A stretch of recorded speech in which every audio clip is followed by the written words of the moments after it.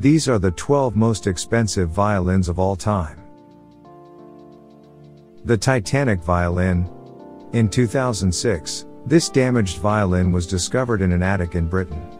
After 2 years of in-depth trace analysis, it was revealed that this was the instrument used by Hartley, who played Nearer, My God, to the classical violin music during the Titanic's last moments.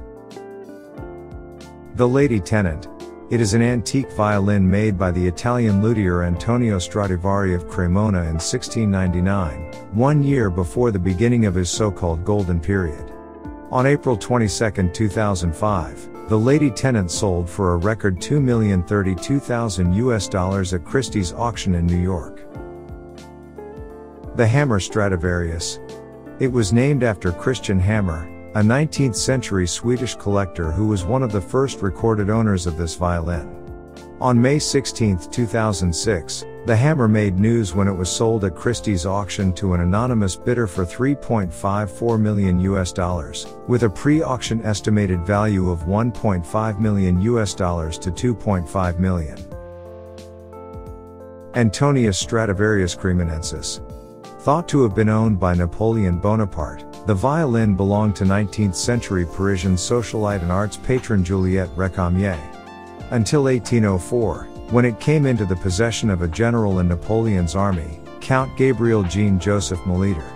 It bears the label Antonius Stradivarius Cremonensis, Faciabat Anno 1697 and is branded to the lower rib, Curtis Fila. Il Cannone Guarnerius.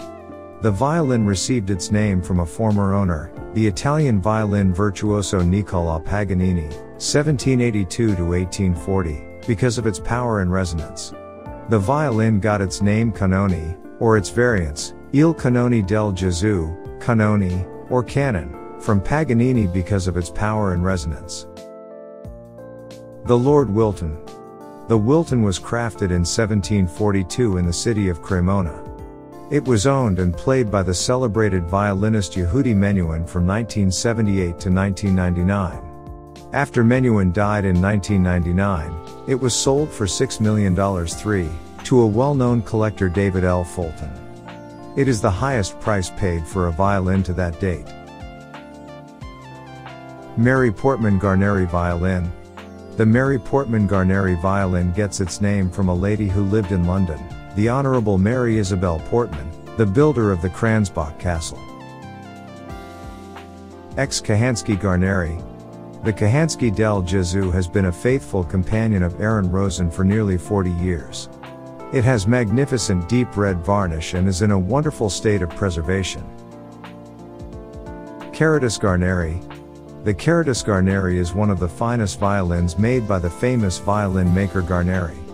An interesting fact about the Carrodus is that it was crafted from the same tree as another Guarnerius violin, the second Cannone. The Lady Blunt. The violin is named after its first known owner Lady Anne Blunt, daughter of Ada Lovelace, granddaughter of Lord Byron. The Lady Blunt is one of the 2 best preserved Stradivarius violins in existence. Like the Messiah Stradivarius of 1716, it has survived in near original condition since it has resided mostly in the hands of collectors and seen little use. The Vieuxtemps Guarneri. This Guarneri del Gesù instrument gained its name after being owned by the Belgian 19th century violinist Henri Vieuxtemps. The instrument was later used by Yehudi Menuhin, Itzhak Perlman, and Pinchas Zuckerman. It recently became the most expensive violin in the world, selling for an estimated $16 million. Its new owner anonymously donated the historic instrument to violinist Akiko Myers, on loan for the rest of her life. The Messiah Stradivarius.